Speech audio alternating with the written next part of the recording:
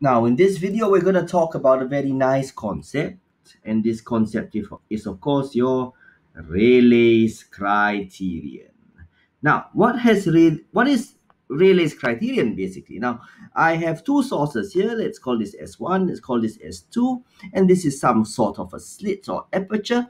And this usually could be your eye or some telescope lens or something like that, okay? Usually, right? And then you are going to form some images on a screen behind. So for your eye, this would be your retina. For a telescope, it could be this screen at the back of the lens.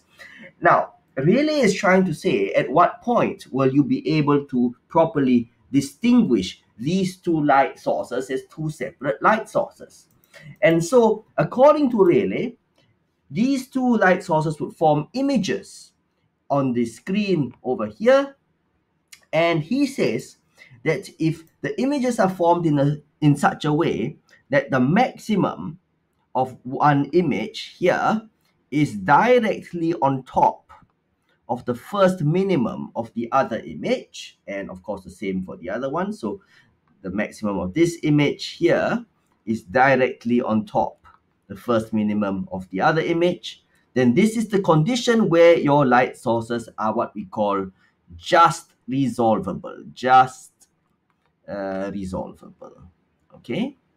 And when this happens, the angle subtended right here, theta, is called the critical angle, theta c, and Rayleigh found that this angle was equal to the wavelength of the two light sources coming in. They have to be identical light sources, of course, divided by b, your slit width over here, by definition. So this is very interesting, but so what is the implication of this?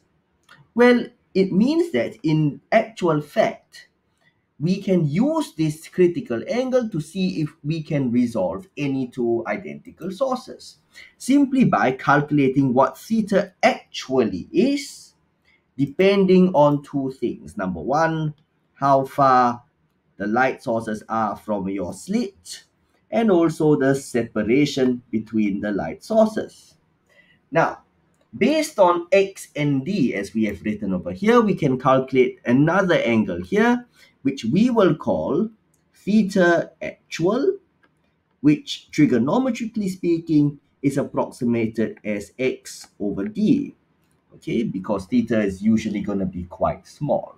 And so what we need to do finally to check whether any two sources are resolvable, we have to compare theta actual and the critical angle as determined by lambda over b. And so if it is the case that theta actual is larger than this critical angle, or in fact equal to, then we say that the images are resolvable. You can see them separately, okay? And of course, if theta actual is less than this critical angle as determined by Rayleigh, then you may not resolve them and you cannot see them separately.